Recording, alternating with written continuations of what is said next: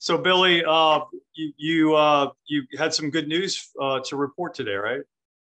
Yeah, we the couple that believed the suspects until they're proven guilty were just apprehended minutes ago in Alabama. They left the parish with a dump truck and followed by a Jeep. And some of the stuff from my home was in the dump truck when it was recovered. They ditched the dump truck and were on the run.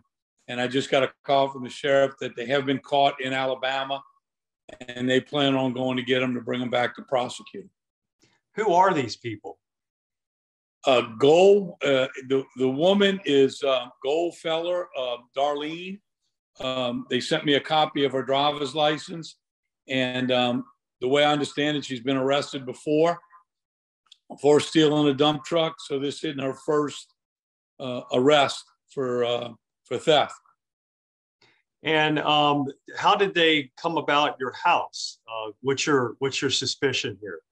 Well, thanks to your newscast yesterday, the person that had the truck stolen saw the artifacts you posted and saw those in the back of the truck. So he called the sheriff's office. But I believe several of the trucks that are working on the levees and on the LNG plant in Plaquemines are stationed in a vacant parking lot at home across from my house. So evidently they were casing it from that parking lot and were able to see that nobody was at home. So I suspect that's what led them to go over there and break in. I guess you are happy about the arrest, but it's probably not going to make a difference in terms of holding somebody that's going to pay for your damage. But I guess you're happy that the mystery's solved here. Who did it?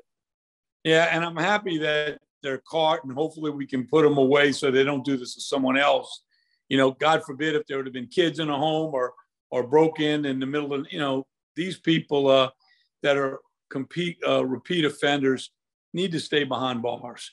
And, they've done this before, and they're wanted in 3 other states and parishes in Pearl River and Mississippi.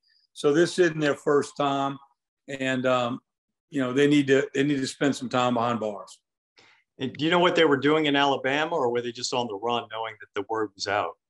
Well, the sheriff in St. Tammany first sent me their driver's license last night, and Randy Smith said they were on their track, and so they were just apprehended. I just got a text that they caught them in Alabama, and they'll be bringing them back here to face prosecution. Great news, Billy. I appreciate it. Thanks for the update. Thank you for your coverage. It was, we would have never tied it to the dump truck. It had not been for the report you did and showing those items that were missing. So thank you very much. So the person who owns the dump trucks actually saw them in the back of the dump truck? Is that? Well, he had gotten the dump truck when they abandoned it, and there was a white garbage can. It actually came out in my kitchen, and the pictures of that frame of duck stamps, he saw all the duck stamps and the liquor and things in that garbage can that we reported missing from the house. So he knew something was up and called the sheriff's office to say, I think I know who broke in the house. They stole my dump truck. So I think that led to identifying who it was, and then they just had to track them down. And where was the dump truck recovered? Do you know?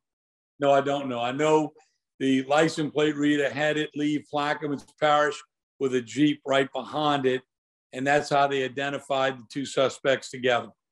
Got it. Thank you, Billy. Take care. Appreciate it. Thank you, sir.